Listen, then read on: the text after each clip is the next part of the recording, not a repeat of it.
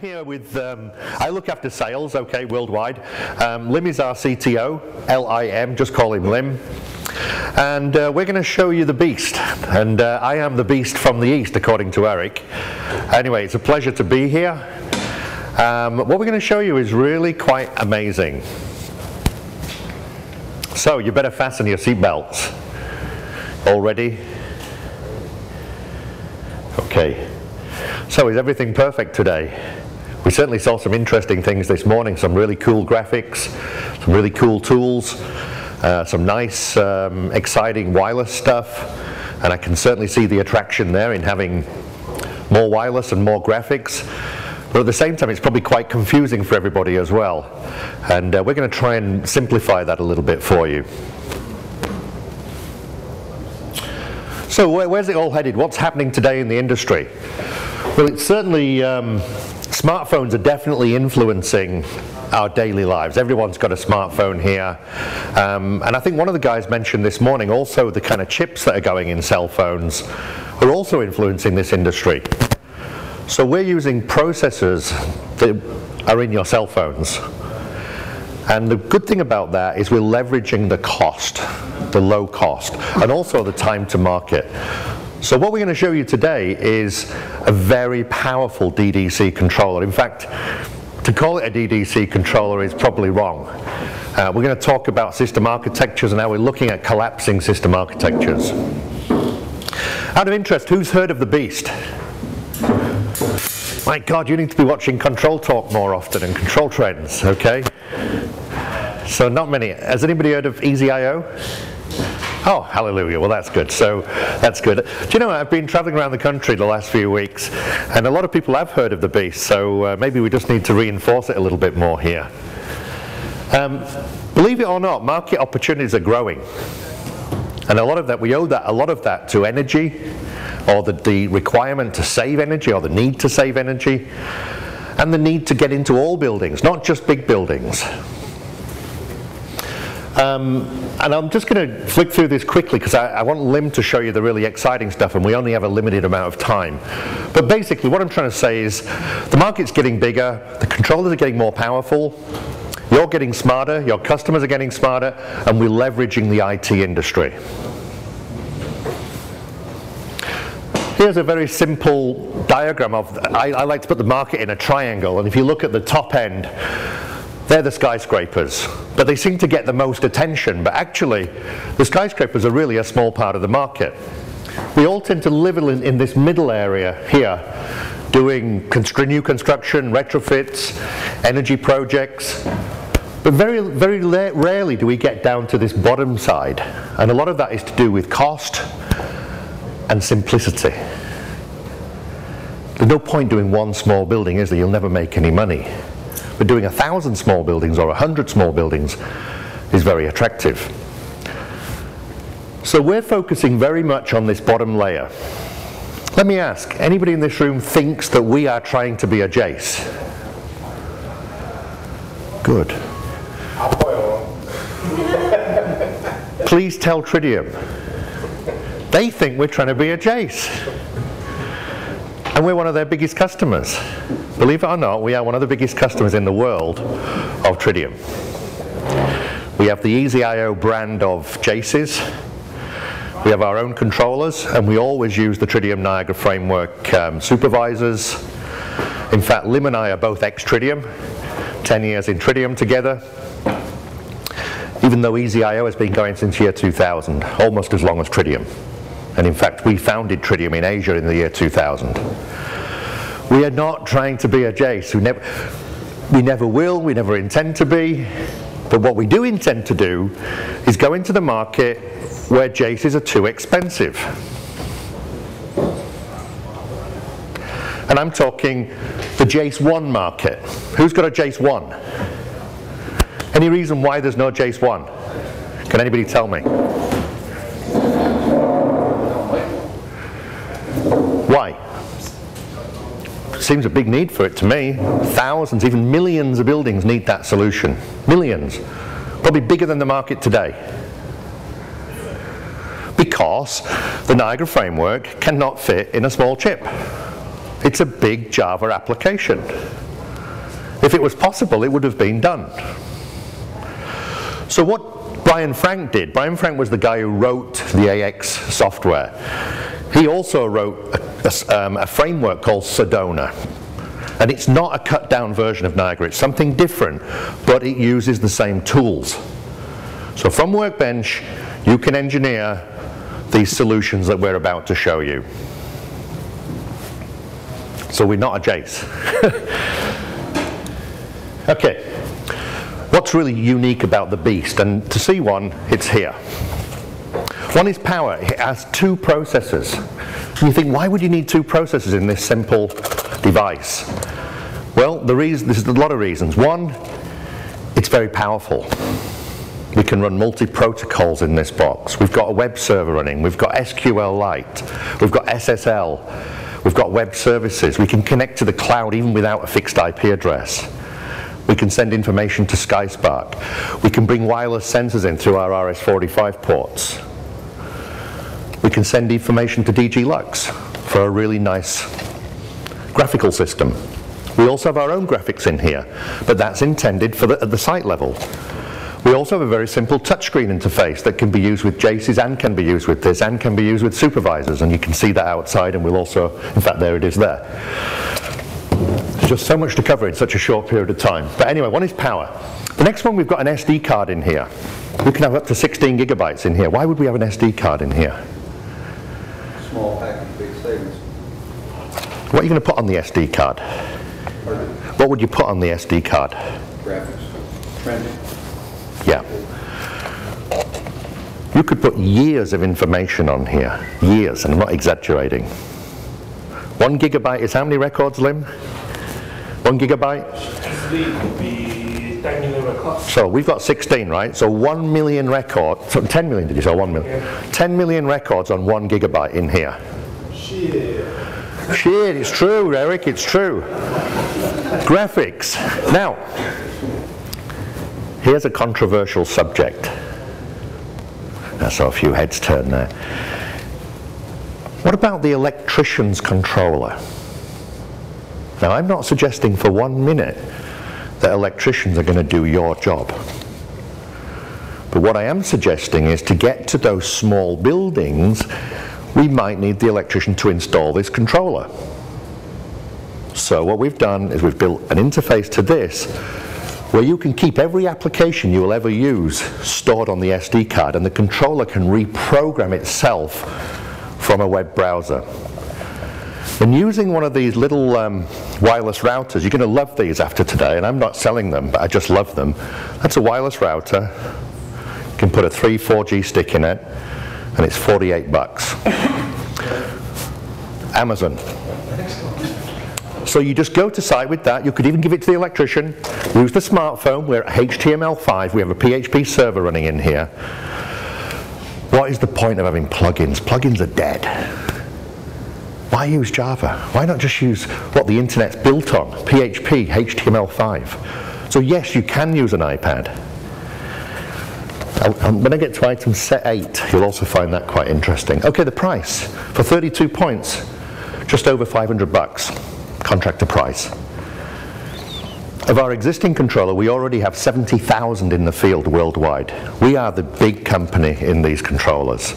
Even though you might not know us that well, we are growing exponentially. We ship 2,000 boxes a month, and when we bring out this range, it'll go up to 6,000 a month worldwide. Why? Because we're very good at what we do. We just do this. We don't try and do what DG Lux are doing. We don't try and do what Schneider are doing. We do this, and we do it really well. And we'll prove that to you in a moment. We support BACnet, TCOM, SOCKS, and Modbus. We've got 2 RS-45 ports, so you can have Modbus and BACnet on there. BACnet will come later this year. Our existing box has it, but we've decided just to delay BACnet a little bit because we're building a server and a client. So you're going to be able to add those MSTP wireless devices off here, your Modbus meters. So yes, there's some similarity with the Jace, but again, it's aimed at that lower market, that lower size building, the Jace 1 market. Okay.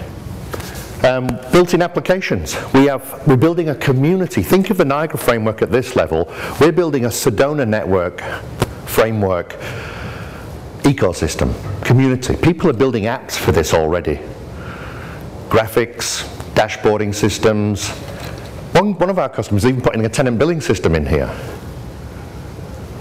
Totally browser-based HTML5. We don't want you to have special tools. We want you to use Workbench. If you've got it, that will do most things. And then after that, in item 8, I'm going to talk about some other tools that are coming available. So I talked about the fills the gap in the market. There is a huge gap in that market down at the bottom end. Huge. But the prohibiting factor is the installation and the programming. If we can do that more easily with applications on the SD card, using tools that you use today, and you do all the clever stuff remotely, then you can do a lot more work. So open web server, I've talked about all that, and iPad friendly as well. I know a lot of people use iPads, I do. Choice of 3 tools. Our number 1 tool is Workbench, always will be. We love Workbench. Please tell Tritium that as well. We love Workbench. It's the best out there. But there's one problem with it. The whole world does not use it. Maybe 50% don't use Workbench, maybe higher. So we're just going to ignore that market and say, hey, you know, we only use Workbench, so you guys, I'm sorry, we can't do business with you. Well, that wouldn't be very good to our end users, would it? So in this community, what we've done is we've encouraged people to start creating new tools. But again, not to lock you in. There's one that doesn't even require a license called CPT, which we're going to show you. You can still use Workbench, you're not locked out. So if you've got Workbench, someone does it with CPT, you can still use Workbench. But if you've got someone who doesn't use Workbench, they can use CPT. And it can be stored on the SD card without any installation on your PC. It's just an exe file, and it's awesome, so we'll show that to you. There's another one coming out of Australia that's totally browser-based, totally web-based. So the tool is in the controller. They embed it in the controller on a license basis. So from your iPad, you could be doing wire sheets, programming this controller. And again, when it's saved, you can still use Workbench or CPT. So isn't that choice? We all want choice, but we don't want more tools if we can avoid it. So if you've got Workbench, you don't need those other tools. But if you don't have Workbench, you need those other tools. So best of both worlds. The Beast. So what's all the fuss about? Actually, a lot of people are talking about this controller. The price, the points. You want to link them together? We have Sedona objects. Lim's going to talk a little bit about Sedona for those of you who don't know what Sedona is. We've got client-server objects we can run between controllers over IP.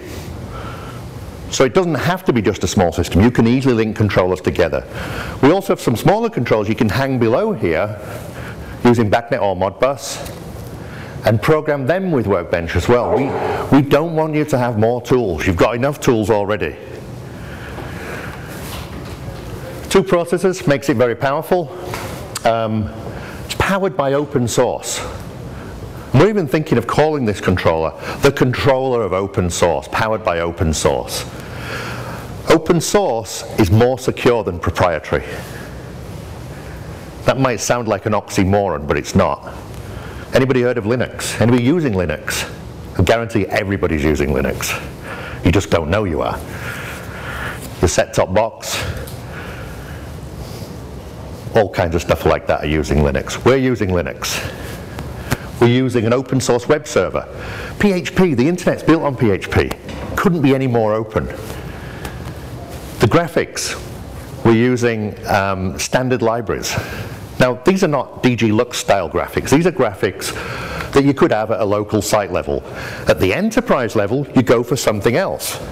But if you just want simple graphics out of the box, get your foot in the door, do that building, very low cost, very easy, and then upsell afterwards, do all the integration, do all the enterprise stuff, and link all those buildings together. To me, that's smart grid. We're already doing projects with power companies where they want to send an REST protocol and look at the load demand, switch on power generation. We're already doing that.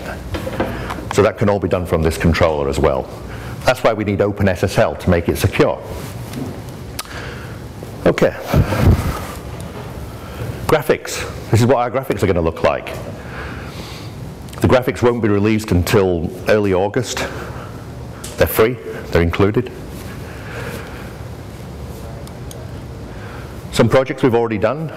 That's a big heat pump system. You can see the peer-to-peer controllers in the panel all talking to each other. They look great. There's a close-up. This is one in Holland. This is one in Australia. I think you'd agree they look quite smart. We're looking, we've got apps now also taking the device, directly to enterprise. So what does that mean? We've got that whole middle layer today we have to worry about. It's not necessary sometimes when you just want to do energy services. Here's my prediction.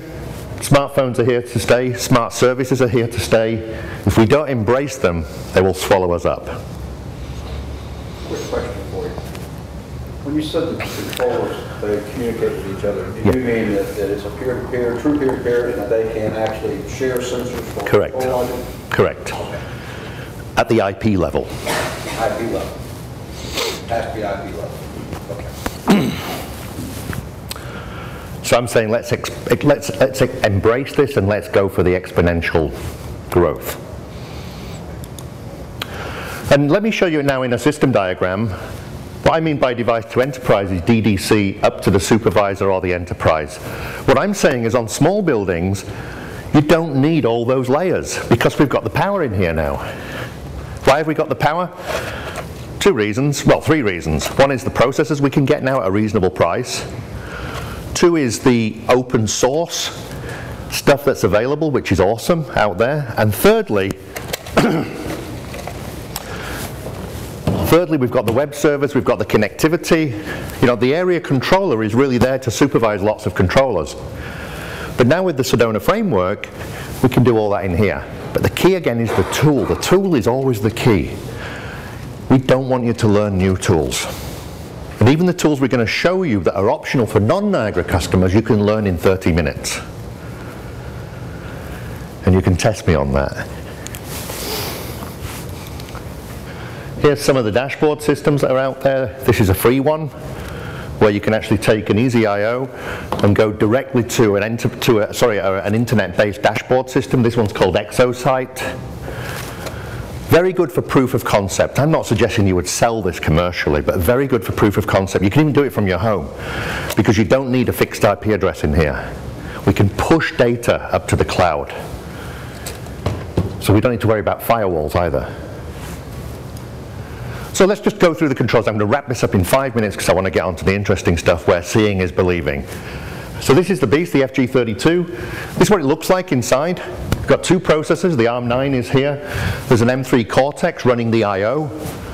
We've got 16 universal inputs here. You've got an Ethernet port, of course. We've got a USB port here. Talk about that later. All those 16 inputs can count pulses at 20 Hertz. We've got 12-bit A to D converters in there. And using some math, we get that to 16-bit. That means we can cover a wide range of inputs and different sensors. All the Sedona objects inside take care of the curves, take care of the logic, and that's what Lim's going to show you. On the outputs, we've got 8 digital outputs, but we've got 8 universal outputs. So one's current, one's voltage. There's a third one.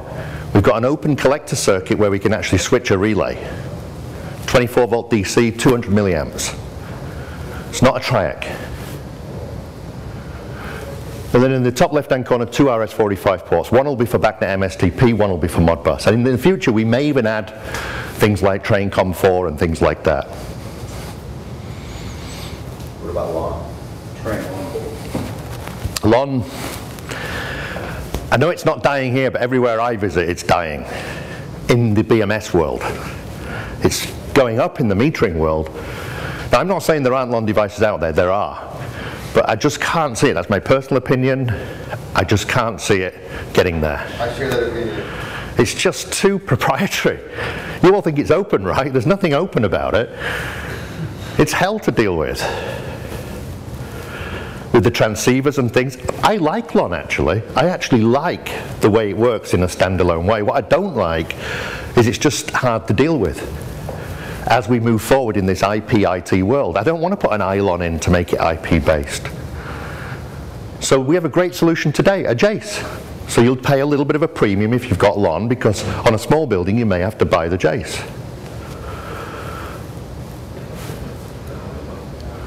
There's the spec. I'll go through that quickly. Not much point spending too much time on that. We also have a new power supply. You can see that out there. It's 72 watts with 3 1 amp outputs. The first one can be 15 volts DC to power the area controller. Why would we make a power supply? Because power supplies are really important. That's why. It's inexpensive and it's very high quality, and you'll see one outside. We've got the FG20, which is the smaller beast. That's a big beast. This is a 20-point beast. Same power, just less money. So this takes you under 500 bucks. And we've got a thing called an FC20. Now, you all know what FG stands for, right? G stands for good. Honest truth. C stands for competitive. So you've got that building, you've got the rooftop units. Let's say you do want to link your rooftop units to the FG. You can now do that with BACnet MSTP or Modbus, and you can program them with Workbench. You can program those BACnet controllers on the rooftop units with Workbench. Got it? That's a big deal. The biggest complaint we get is about tools. We don't want any more tools. Thank you very much. We're quite happy with the ones we've got. Aren't we? You all happy with the tools you've got? Yes, no? Keep them long enough, they keep changing them. So I'm going to show you some other ones today that don't have a license. Would that be nice? And I make $0 from saying that. 0. They're not from us. We do what we do best, and that's this. But we are creating that ecosystem of people who think like you. They want to be open, they want to be free. Set me free. VAV controller. This is one of the tools I'm talking about. I can teach you to use that in 30 minutes. And I'm willing to take the challenge anytime today. Got this screen. The screen is awesome, this little screen. Screens. What's the biggest problem with touch screens? I mean, screens to work with your BAS. Huh? Expensive. I agree with that. Anything else? Cumbersome to set up. Yes. Programming. Is there a good one that solves all those problems? You're looking at it. No programming. The only setup you need to put in there is your IP address. It's IP based. It works with these or any other Sedona controller. It works with a Jace, and it works with a supervisor. Why are you laughing? Works with a Jace. Yeah. Huh? Jeff just got excited. He got excited about it. Well, I'm pleased about that. Does it come bigger than that? No. That's what she said. You know why? You know why? You know why it doesn't come bigger? No. No reason. No.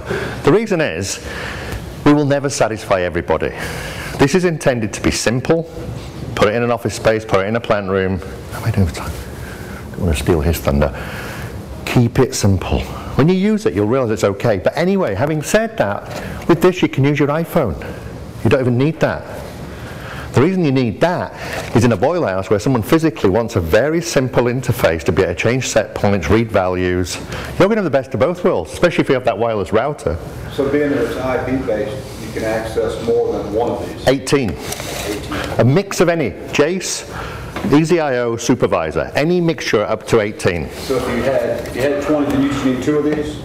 If you had, yeah, you just get 2. You can keep adding them in, okay. Yep. Yep. The other nice thing about these routers, when you're working on a panel, you can go sit in the aircon office away from the noise and just plug that into the EasyIO. What's that cost, roughly? Which one? The screen's around 500.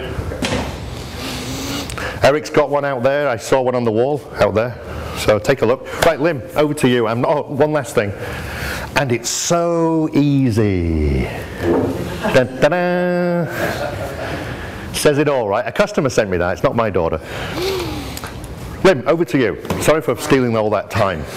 If you need to control it or measure it, Stromquist & Company has a control solution for you. With over $2 million of inventory between our Georgia and Florida locations, an easy-to-use online ordering platform, same-day shipping, and a factory-trained team of controls experts to answer your questions, Stromquist & Company continues in its tradition of offering great service and great products.